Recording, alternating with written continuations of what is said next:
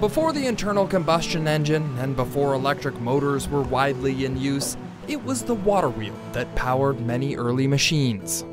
They were the movers of industry, let's say. Standing at 36 feet tall and turning at a speed of about 6 revolutions per minute is California's oldest working water-powered grist mill. Well, a grist mill is a mill that was used to grind grain into flour.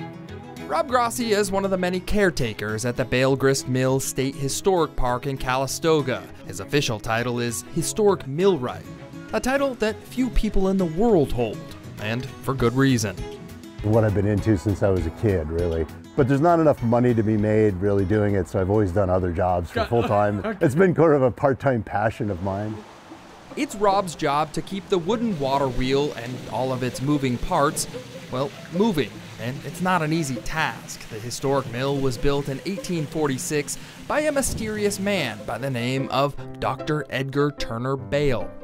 They really didn't know a lot about him. I mean, there wasn't a lot written about him. The mysteriousness is the fact that we don't know a whole lot about him. Yeah, and he died young, too. What we do know is that Dr. Bale was an English army doctor hired by General Vallejo before California became a state. He ended up marrying General Vallejo's niece, and consequently he became a Mexican citizen and he got a land grant. Shortly after Bale got that Mexican land grant and had the grist mill built, the gold rush started and Bale got gold fever. But he actually went to the gold fields and he came back sick and died.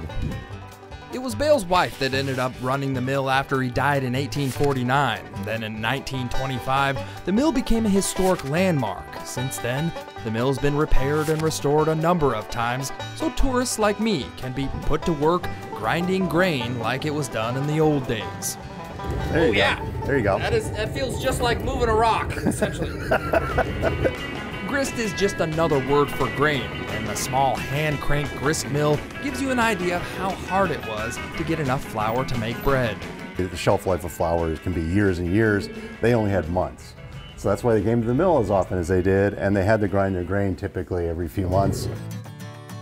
Today, we know Napa Valley as wine country, but during the gold rush era, this was the breadbasket of California. And we had the gold rush, there was a lot of mouths to feed. So the price of flour went way up. Whoa, this is coming out so much faster. The giant thinly spaced rock grinders make quick work of turning the hard grain into powder. It's a very dusty business in here. Oh yeah, absolutely. You have flour boogers all the time. Yep.